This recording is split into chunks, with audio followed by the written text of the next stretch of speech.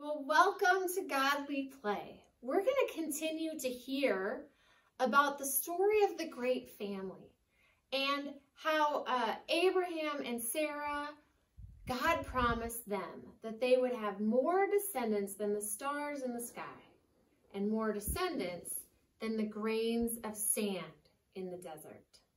And so we're going to hear about where that story picks up after Abraham and Sarah have their one son, Isaac.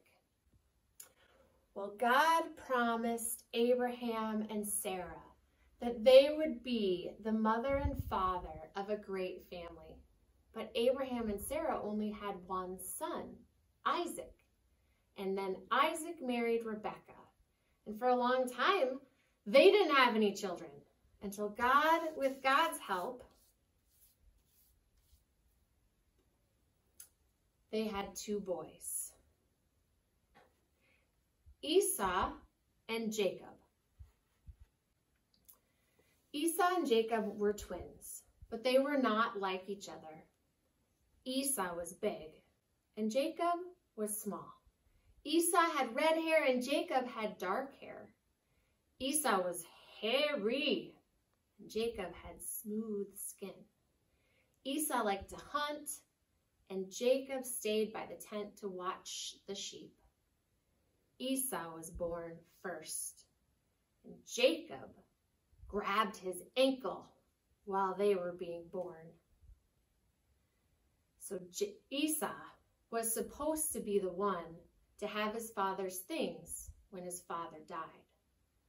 Now Isaac loved Esau best, but Rebekah loved Jacob best. Jacob thought it was not fair that Esau was treated special because he was the oldest. They had been born the same day. They were twins after all. Well, one day, Esau came home from hunting. He was very hungry. So Jacob made him some soup.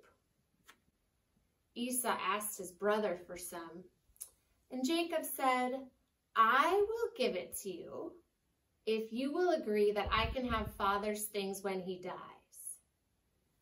Well, Esau was very hungry. Not like, I just need a snack, but like very hungry to where he thought he might die. And so he figured, what are father's things when I'm so hungry? And so he took the soup. He agreed to the agreement with his brother. And because there was an agreement now between the brothers, Jacob would be like the oldest son. Well, Isaac was old, and he couldn't see. So he asked Esau to go hunting and make the stew he liked best. And then Isaac said he would bless him. Well, Rebekah overheard this. And now remember, she likes Jacob best. So she thought Jacob should get the blessing. So she and Jacob made Isaac's special stew from a lamb instead of a wild animal. This is the bowl of stew. They put animal skins on Jacob's arms so that they could trick Isaac into giving him the blessing, so that he would seem hairy like Esau. Jacob went to his father with the stew, and Isaac believed that Jacob was Esau, and he laid his hands on him, and he blessed him. So then when Esau returned with stew for his father, he discovered that Isaac had been tricked into giving away the blessing that should have been his. He was so angry that he threatened to kill Jacob. So Rebekah asked Isaac to send Jacob away to her family to go find a wife, and Isaac agreed.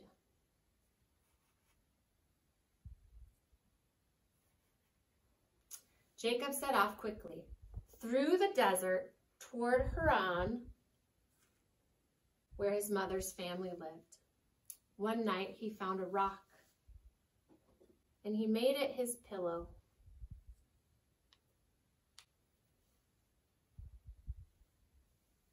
While he slept, he dreamt of a great ladder.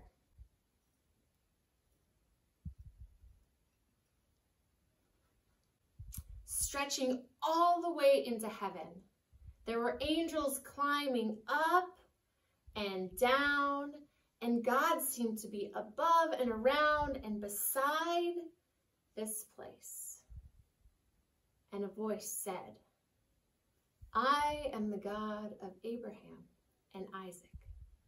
I will give you this land on which you lie, for you and your descendants.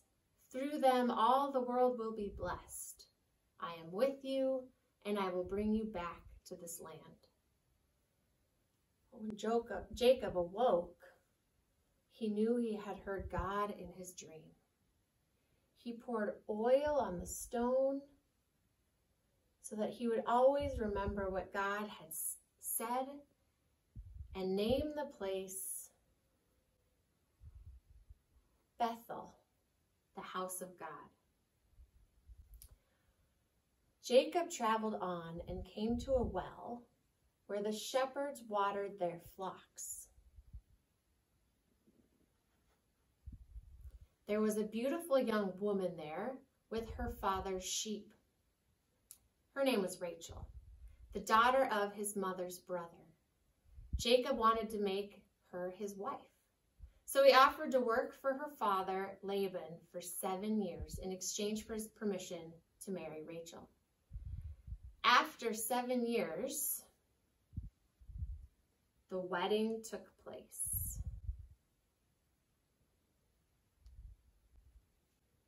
But when Jacob saw his wife's face, he discovered that he had been tricked and that he was married to Leah, Rachel's sister.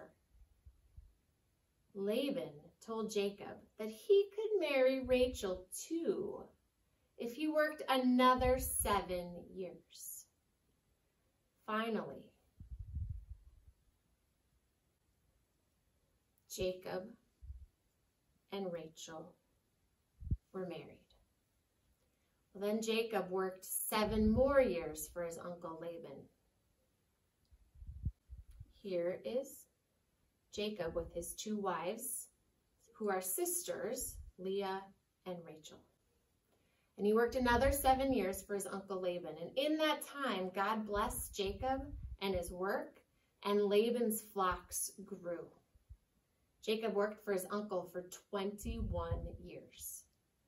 Well, then God came close to him, and he told him it was time to return home. So Jacob packed up all that he had and began the journey home with his family. We don't need wedding dresses anymore.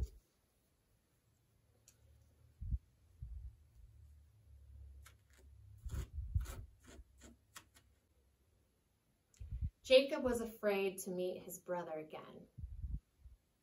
Esau had threatened to kill Jacob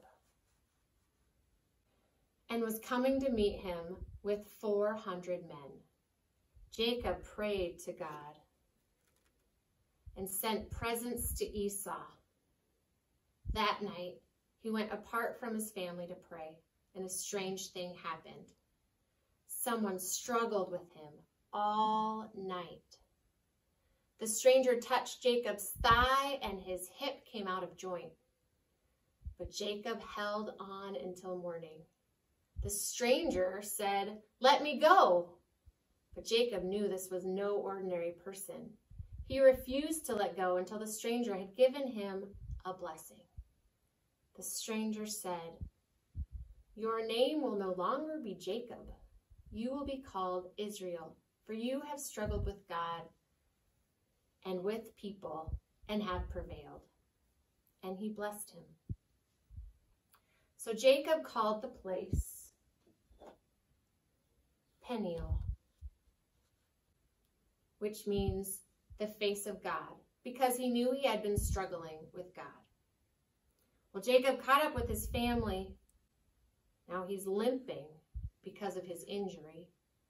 And he went in front of them to meet up with Esau, his twin brother. He bowed down to the ground as Esau came near. Then his brother ran to him and put his arms around him. Yay! Finally, old Isaac died, and his sons Esau and Jacob buried him. Now Jacob, or Israel as he was now called, had 12 sons. I might stay down better. That's a lot of sons.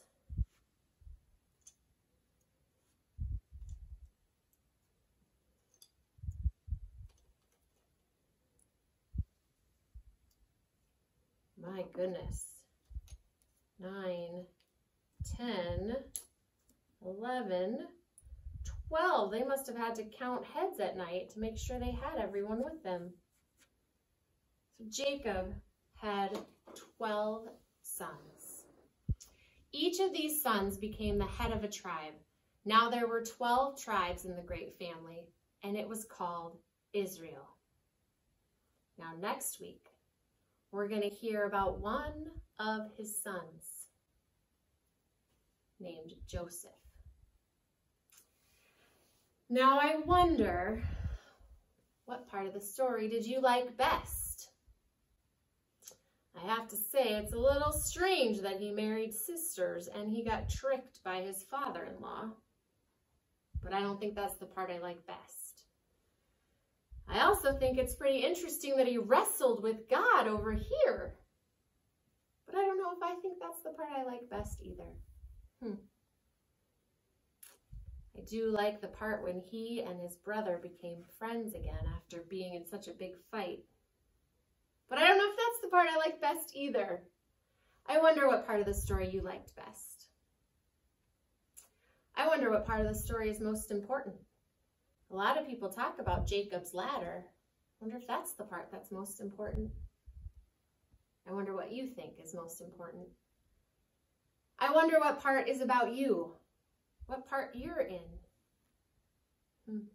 Maybe you have a brother or a sister that you fight with sometimes.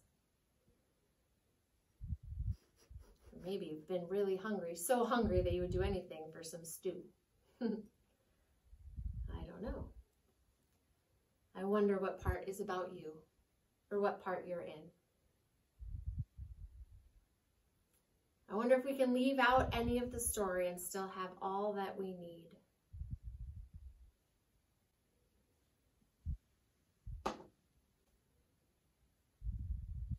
Maybe. Well, thank you for joining me for another episode of Godly Play, the story of Jacob. And I think Maddie Monkey did a great job listening. I think Goat got a little bored. Poor Goat. And Piglet, well, Piglet's always happy. Hey everybody! There's so much to wonder about that story. So, I thought to end our day today, we could sing a song that talks about shedding some light. Because while we wonder, we can also share the light of God no matter where we go. So get your lights out, because we're going to sing a little bit of This Little Light of Mine.